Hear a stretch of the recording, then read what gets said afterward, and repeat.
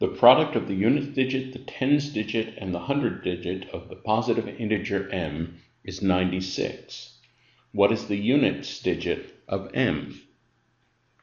So let's think about this. The prime factorization of 96 turns out to be 5 factors of 2 and a factor of 3. So there aren't that many combinations of 3 factors where all of them are 1 digit long. We could do 4 and 8 and 3. We could do 4 and 4 and 6, or 2 and 8 and 6. And those are really the only 3 triplets, and then we could arrange them in any order to make the number m. So now we can look at the statement. Statement number 1 tells us that m is an odd number.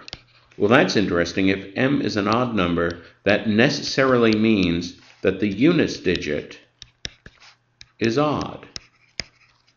Well, of all these possibilities, the only odd number is 3. 3 is the only odd factor of 96. So that means that the units digit must equal 3. So this information is actually sufficient for deducing the actual numerical value of the units digit. So this statement, perfectly sufficient. Forget about statement number 1. Now focus purely on statement number 2. Statement number 2 tells us that the hundredth digit of m is 8. Well, we have a few different possibilities with 8. We could have 843, we could have 834, we could have 826, we could have 862. And so it turns out that there are a whole bunch of possibilities for what the unit digit is, given simply the value of the hundredths digit. So this statement by itself is not sufficient to deduce the value of the units digit.